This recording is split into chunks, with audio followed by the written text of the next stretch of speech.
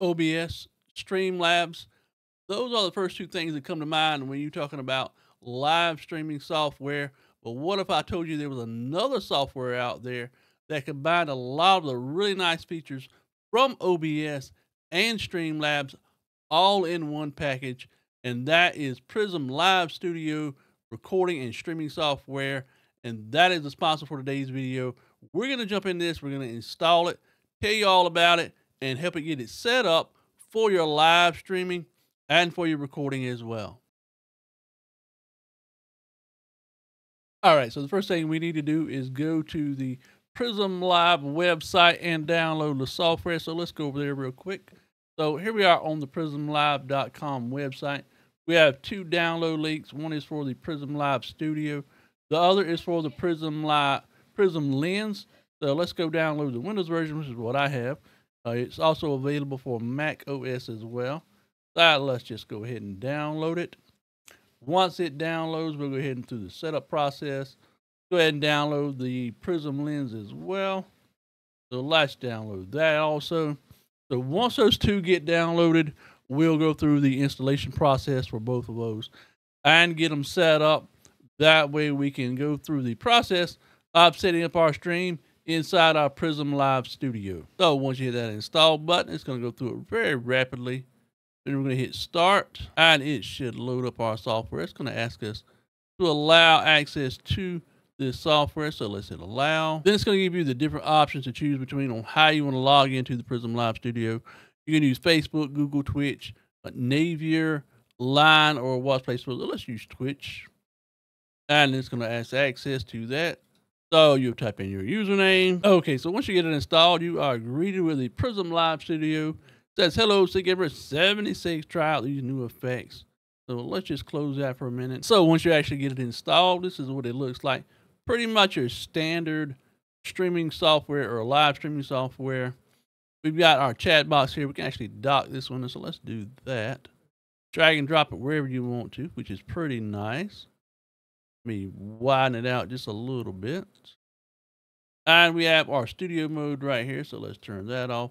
So now we pretty much have a blank canvas, just like you would inside of any other live streaming software.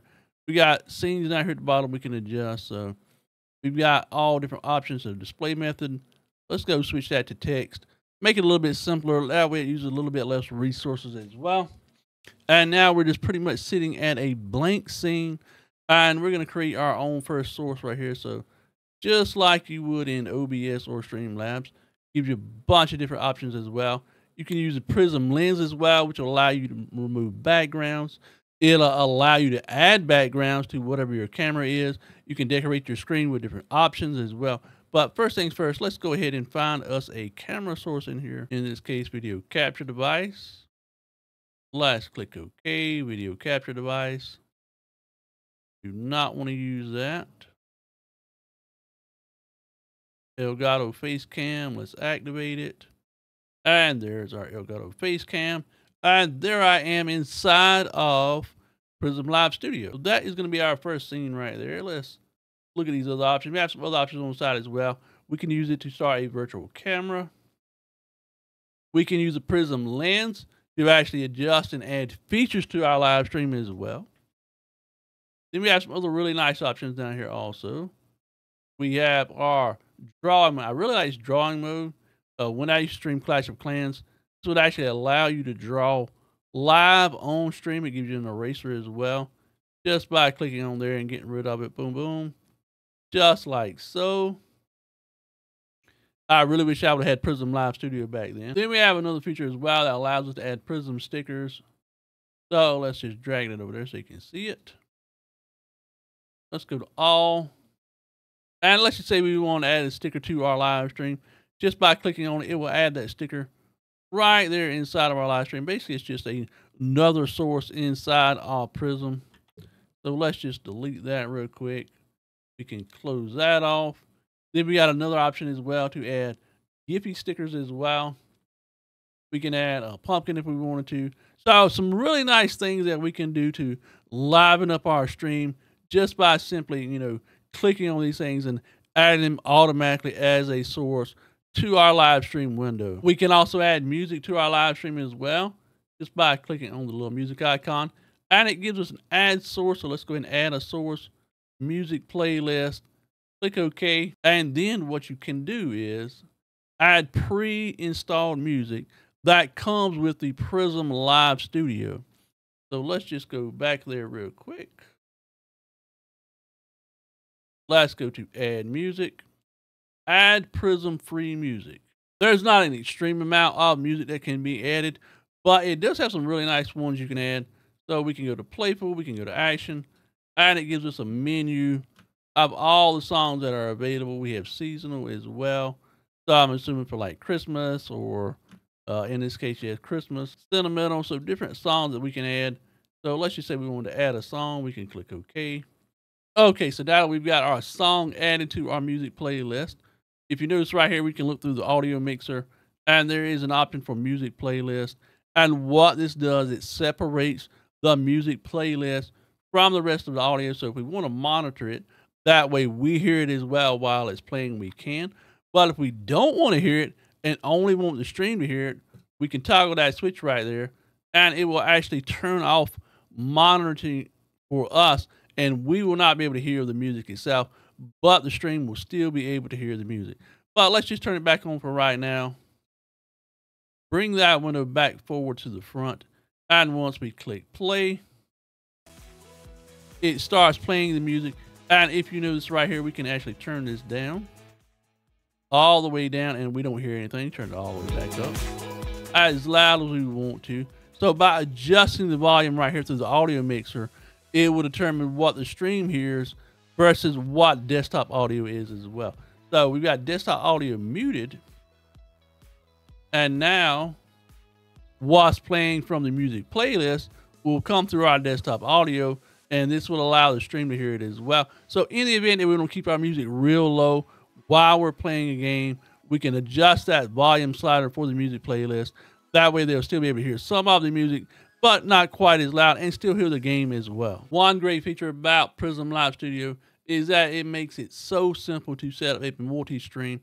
Now that Twitch allows you to stream to multiple platforms, it is so easy to set up. So let's go to Twitch. We are actually going to log into our Twitch right here, just like you normally would. So type in your username and password, and then log into Twitch just like you normally would. So let's go ahead and do that. So once you get logged in, you're going to just authorize it like you normally would. And now we are connected to Twitch right there. Let me go ahead and fix this real quick. Remind me later. So now we have our Twitch chat that is available to us while we are live streaming. We can also add another channel to this as well. So in the event that you want to stream to multiple channels, let's go ahead and add channel. It's going to ask you what channel you want to add. So let's go add to YouTube. And we're going to choose our YouTube channel to log into. We're going to allow it. And now we have multiple ones that we can actually stream to by just logging into both of those. In the event that you don't want to stream to multiple platforms, it's very simple just by mousing over it. Turn off channel info. And now we are just going to be streaming to just Twitch. You also need to set up your streaming preferences as well. So if you look down here at the bottom on the right-hand side, there is a little gear. It will pop up a window. You can choose output, Twitch, automatic recommended. You can change your bit rate. There are audio options. I really don't like choosing default. So let's just go speakers, microphone. We're going to choose our Elgato, microphone Wave XLR. Our video options as well. Let's choose our output. So 1080p. If you want to stream at 720p, 1080p, 60 FPS, just like you normally would in any other streaming software. For our instance, we're going to go ahead and set it to 60 FPS. And we're going to click apply. Okay. So now we have our video settings record. And if you notice down here in the bottom left-hand corner, it says that we will be streaming at 1920 by 1080 at 60 FPS. And we're only using 0.2% of our CPU for this streaming software. So now that we've decided to stream to multiple platforms, we have chat options for Twitch and we have chat options for YouTube. And then what we can do is click on all, add Prism chat source, and it will automatically add an overlay to our live stream. We can pick out how it wanted to look. The font size, so let's just say for this one, let's just say we want to do that. And now we have a very simple chat overlay that will display both chats on our stream for us.